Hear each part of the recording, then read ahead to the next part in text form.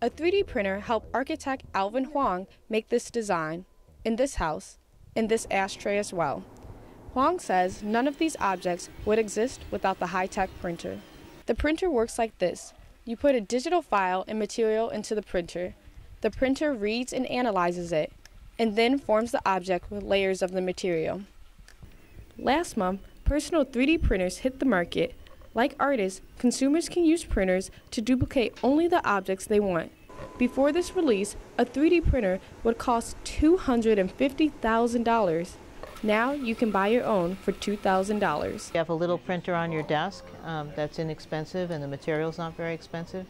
You can try something, play with it, go through a lot of iterations very cheaply, so it makes the design process less painful and a lot faster. You buy a file, you print the file, you get the object. Just as 3D technology sped up the art world, Huang is confident that personal printers will create a new era for consumers. Now is making things in a way that potentially changes the way the world operates as an economy and as a culture.